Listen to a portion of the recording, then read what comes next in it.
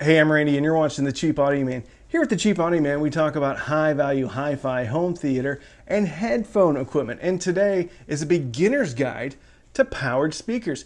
They can be super convenient, but also super confusing. So sit down, grab a cup of coffee, and let's talk about a beginner's guide to powered speakers.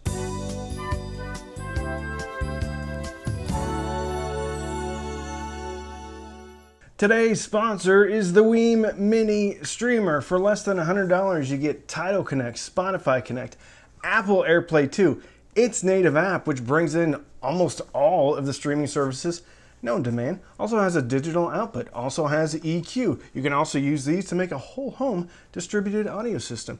The Weem Mini, what's not to like for less than $100? Links are in the description and the pinned comment. Powered speakers. As I said, they are super convenient, but they can be super confusing. You could end up getting one and it just not working for your application. The cool thing about powered speakers is you don't need an amplifier, you don't need a receiver. In some cases, you don't need a phono preamp, you don't need a DAC. It can often be plug and play. However, not all powered speakers are created equally or have the same type of features. So there are things to consider before you click the Buy Now button.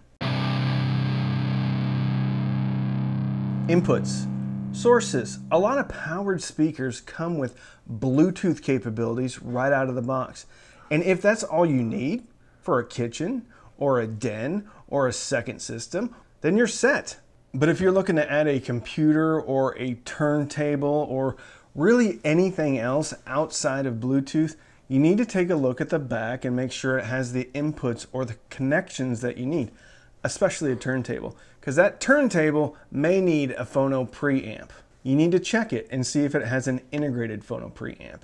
If it doesn't, then your powered speakers need an integrated phono preamp, or you're going to have to buy a separate phono preamp. And at that point, we're starting to lose the convenience factors of the powered speaker. So if a turntable is one of the sources you know you may or you know you need to connect to your powered speakers, make sure either your turntable has an integrated phono preamp or your powered speakers have an integrated phono preamp.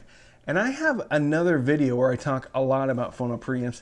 I'll put that up here in the Cosmos. You can click and watch that if you want. May explain things a little bit better. I just did a review on these.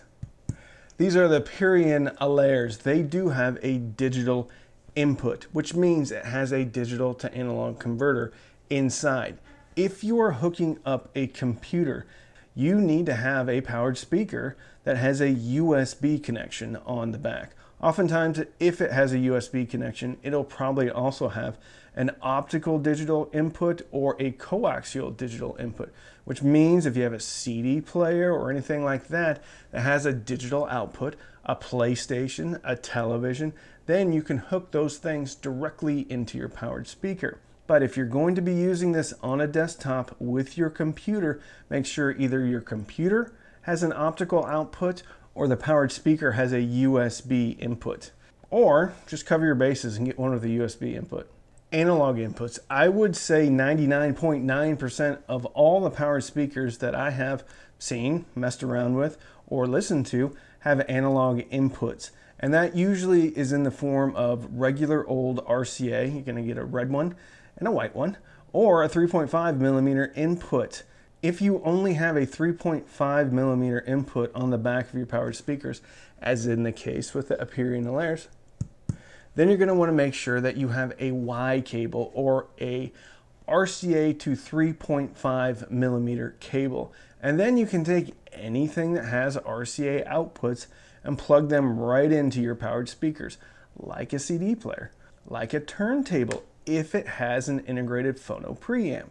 So just make sure you have the right cables or you have the right connection options on your powered speaker before you buy now. Bass. Bass is important to me.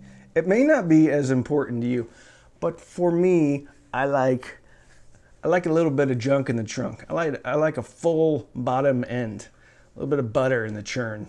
I'm going to stop now. Anyway, I like bass. So when I bought my first powered speakers, they were the Edifier R1700 BTS. And the S stood for subwoofer because I knew, well, at least I wanted to give myself the option of hooking up a subwoofer. A lot of the 2.1 systems like the Klipsch Pro Media and I think Logitech systems are all 2.1. They're smart enough to realize that they need a subwoofer because their speakers are just too small to put out any significant or enjoyable amount of bass. The same holds true with most powered speakers, especially ones that are about this size. Actually, though, ironically, these didn't really need much help on the bottom end.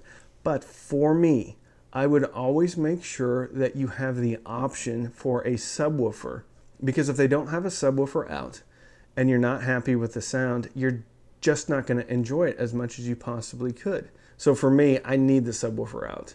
It's just one of those things I need. Now, if your powered speaker has a preamp out, then you still can hook it up to most subwoofers.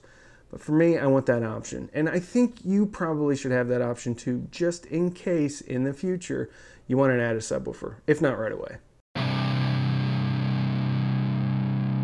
Controls. And when I talk about controls, I mean physical controls, but also tone controls or an EQ. Because again, when you get a powered speaker, you're stuck with the sound. So unless it has some type of tone controls, as in bass and treble, sometimes even mid-range, or it has some type of EQ application, you get what you get. And if you don't like it, you're not changing it.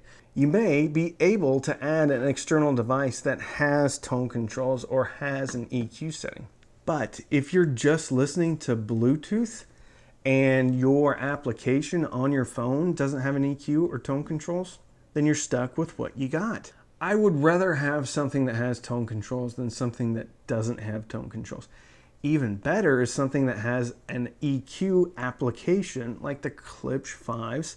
I think there's some other products out there that have EQ applications as well, because then you can really dial in the sound. But if you're only listening to Bluetooth, make sure if you think you want to change the sound that it has tone controls. Also, physical controls. They appear in a layer. Sorry, I'm not picking on you. Probably feels that way. I love the sound of this speaker, but that's just me personally. This speaker is not going to sound great or be the end-all be-all for everyone. So it's good to have tone controls. This one doesn't have physical volume control or physical input controls, which means in a desktop situation, on the fly, you're going to have to find the remote control. And if you don't have the remote control, you're not going to be able to change things. That's why I always like having physical controls as well, because chances are, in most cases, this is going to be a desktop speaker. So it's not going to be hard to reach over and turn the volume up, turn the volume down, turn a little bass up, turn a little treble down, whatever it is you want. So I like having physical controls. If you don't need that, if this is going in a den next to, I don't know, a turntable or whatever, and you always have the remote control, then it doesn't really matter.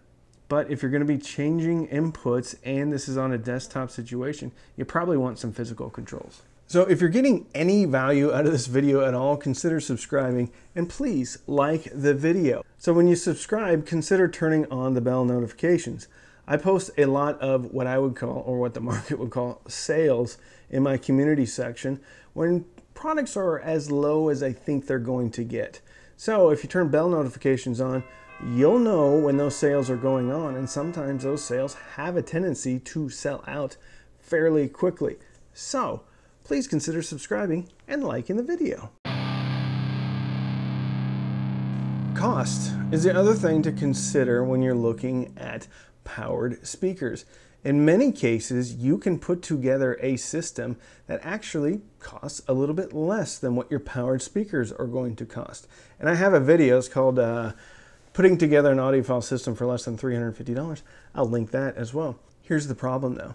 That's not very convenient. And if you don't know exactly what you're looking for, you're probably going to end up spending way more trying to piece together a cheap system. It's a cost versus convenience thing. If you don't get the powered speaker that has all the features you want, then you're probably going to end up buying external components anyway, like streamers, like DACs, like phono preamps. So knowing what you think you're going to be using these speakers for and what you may be using these speakers for in the future is going to help you make the right decision when it comes to picking something that has the features that you need. If you just go out and buy powered speakers and you want to hook up a turntable to it and it doesn't have a phono preamp, then you're kind of hosed. Then you're going to have to buy another phono preamp. So what was the point in buying the powered speakers to begin with? Future-proof it. Get something that has the inputs that you think you may want, and you'll be fine. Also get something with a return policy from Amazon or somewhere like Crutchfield that has a liberal return policy. So if you don't like them, you can send them back. So whether or not you want to try to piece together a system on your own for less money, and there is some fun in that, but some people don't want to mess with that at all. So powered speakers make sense for them. They just want to put it up, they want to listen to some music, and that is why it's great to be an audiophile right now, because there are so many options. Cost versus convenience. That's what it really comes down to. Just do your research and you'll find something that's probably right for you. And I will link 2 videos to 2 different powered speakers that I've done reviews on, and you can check them out right here. So don't binge watch anything on Netflix or Hulu. Binge listen maybe through your new powered speakers and fill your soul with happiness. And with that, I'm Randy. I'm the Cheap Audio Man.